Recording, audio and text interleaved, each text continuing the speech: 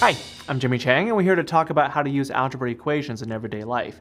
Now, when you're working when solving the algebra equations, you may be thinking about where am I going to use this? Well, actually, here are some illustrations as to where you can use the algebra equations in everyday life. So, one popular example is that in business, because when you're using and solving algebra equations, you're going to be using equations perhaps in business examples such as maximum, minimum, the amount of revenue, the amount of cost, the break-even point, profit, etc.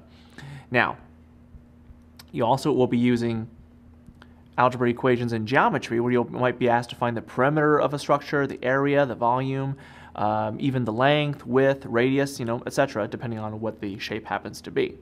Now, you may be asked to use algebra equations when it comes to measurement, where you might want to convert from one unit to another, smaller to larger, larger to smaller, metric to English system, etc., etc.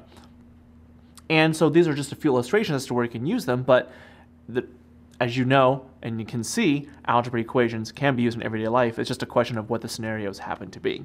So I'm Jimmy Chang, and that's how to use algebra equations in everyday life.